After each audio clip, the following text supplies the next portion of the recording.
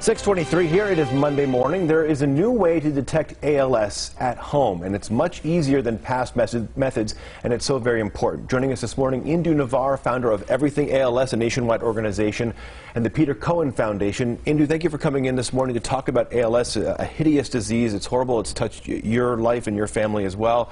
Let's just talk about ALS and how, I guess, prevalent it is in society right now. Yeah, thank you very much for having me here. You know, every 90 minutes somebody is diagnosed with ALS. The issue that we have with ALS is that it's actually, the prevalence is same as MS, but you hear about MS a lot more because people live longer.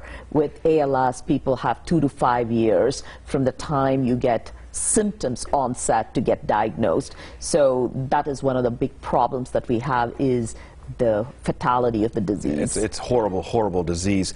Let's get right into this idea of detection and a way to sort of get a head start on treatment and at least diagnosing it. What can people do, and what are some of these new methods that are being incorporated? So there's a lot of physiological data, that is how you speak and how you move and how you use your fingers. So there are a lot of signals, and so what we're doing is we're using sensors along with artificial intelligence and machine learning to predict what's going to happen. So instead of waiting for it to happen, that's too late by the time you actually get diagnosed today.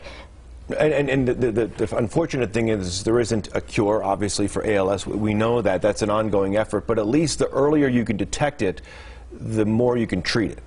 Correct. Correct. There are some treatments today for ALS. So when you do it early, it will help. And also, it's a chicken and the egg problem.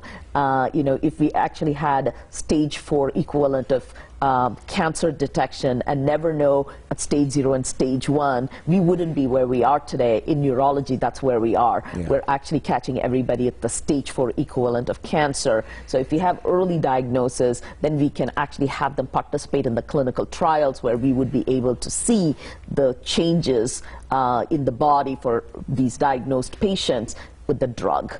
How can people take part in this kind of a study? So what we're doing is, it's called citizen-driven research. That is, we, the people who've been affected by the disease, are taking charge and creating this research. So if people go to everythingals.org research tab, that is all the research that's put together, and we want to encourage people to join in, and we want to encourage people who have ALS, also family members or friends. We call them controls. Even if they don't have ALS, they can actually participate in our studies. The information is power. It's important to be honest with your own assessment and really to take part in doing something here to help with ALS. Indu Navar, thank you for coming in this morning. It's such an important topic. We appreciate it. Thank you very much. Thank you so much for having me.